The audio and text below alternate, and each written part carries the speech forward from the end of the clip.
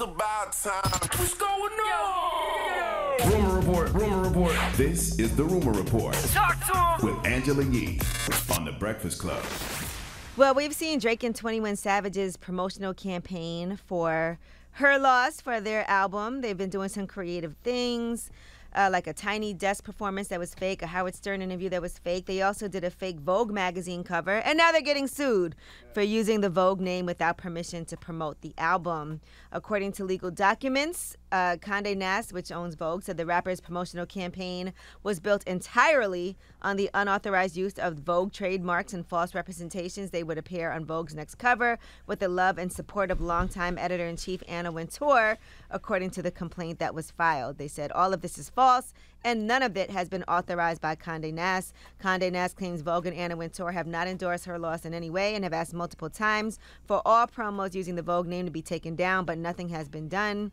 They said the defendants' flippant disregard for Condé Nast's rights have left it with no choice but to commence this action. So they are being sued, and the publishing company is asking for at least $4 million in damages or triple the defendants' profits from their album and counterfeit magazine. They also want punitive damages and an end to any trademark infringement. That's Lord have mercy. I mean, they take their brand seriously.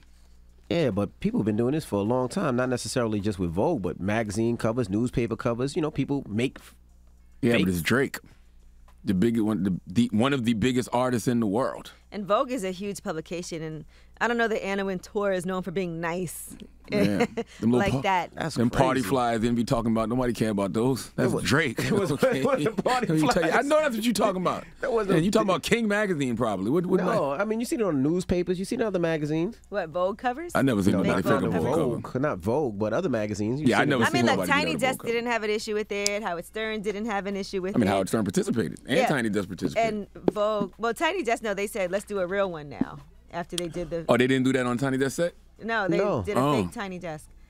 And I thought Howard Stern said they chopped up parts of his previous, of other interviews. I don't know if he participated. Oh, that wasn't Howard actually participating? Where you been? She said that the other day when she reported. I didn't know that. I thought Howard was in on it. That guy was. But right I mean, this the whole morning. You don't thing be listening. was, spoofs Never heard her of say that. huge she did. platforms. She said it was fake. But No, I knew the interview was fake. I knew it wasn't a real Howard Stern Drake 21 interview, but I thought Howard participated in the spoof, in the sketch. Well, Vogue clearly didn't. Yeah, Vogue is not playing. Clearly not Vogue. All right. And so now they're suing. Now, 21 Savage, for his part, he was on Academics Off the Record podcast. And when asked about whether or not he stands by Drake, because there's a lot of disses on the album that people have been responding to, here's what he had to say. Anything he had to get off his chest, you know what I mean? He was getting this shit off. And I'm wondering what you were thinking, like I don't know how the sessions were going, like if he's sending you shit too, and you hear that, because he's chatting on there. You know, I'm pointing it out. Like when he send me the song, I'm pointing out what I heard. Like telling him like, yeah, talk that shit. You gassing it. You know I'm gassing. I'm behind him. I'm standing for on real whatever though. he's standing on, I'm standing on it too. So, I like what Drake likes. so say what you feel, nigga. All right, so there you have it. If he's on the album, he was gassing it up even. All right, Takeoff. Let's talk about him. His album, The Last Rocket, has returned to the Billboard 200 after his passing. He's back on there at number 189. It originally debuted at number 4 with 49,000 album units sold, equivalent album units sold when it first came out in 2018. So now it's back there. And Justin Bieber is going to be performing at his memorial service. All phones will be confiscated, by the way. What does that mean? Is Justin doing a ballad or something? Yeah, performance sounds crazy. He must be singing a ballad or something. Mm-hmm.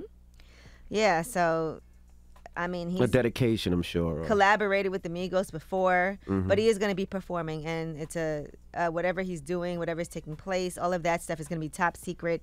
Mm-hmm. So anybody that does attend, again, it's going to be at the State Farm Arena in Atlanta, and no phones allowed. Hey. And people should respect that. Condolences again. And rest in peace. Absolutely, man. Absolutely. Lord have mercy, sending healing energy to the family at Takeoff. All right, now let's discuss T.I., his son, Messiah.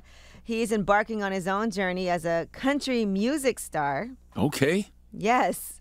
So Messiah is now doing country music. He's performing under the name Buddy Red.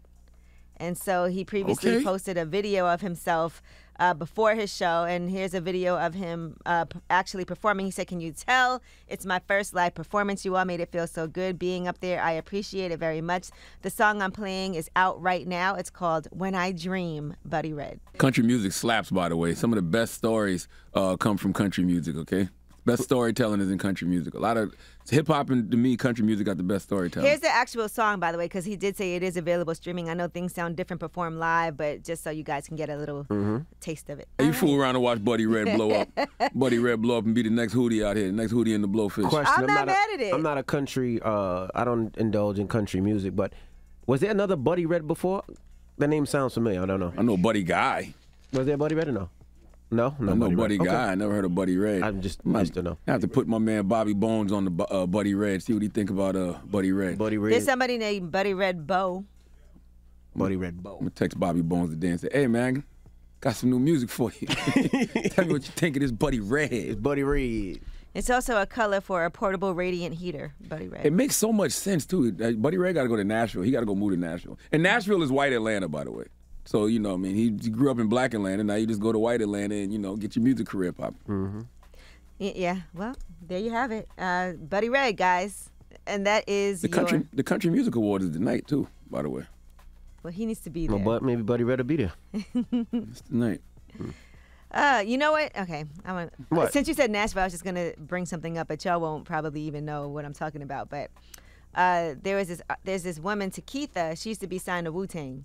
I know Takitha. I don't know her personally, but yeah. So last time I was in Nashville, I actually ran into her and her daughter, and they both do country music. I just thought of that when you said Nashville. Okay. And then country music, and then black people doing country music. So that's all. The so shout out to 56th Takitha. annual. Takitha.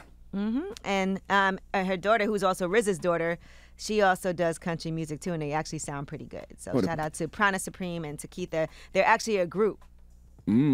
And that is your rumor report. Well, the 56th Annual Country Music Association Awards will be on tonight. What is that voice? Okay? Yeah, what is that voice? That's your country voice? I don't know. It's offensive. I think it's Bobby might be hosting it tonight. Is he? What a friend you are. Who you giving your donkey to, man? Do it in your country voice. 4 after the hour, I can't my Invisalign in it. I had to put this. I'm actually on my third Invisalign because you know you got to switch it every 2 weeks. You know, nothing more humbling than when you smell your Invisalign, but that's a whole other story. 4 after the hour, a young man who tried to rob a Louis Vuitton store needs to come to the front of the congregation. They haven't released his name because he's only 17, but we'll discuss. Did you see the video? I did. Hilarious. I wanted to play a game, but I seen the video. I don't even know what race he is. Oh, right, because you can't really tell. No. All right, great. All right, we'll get to it next. It's The Breakfast Club. Good morning.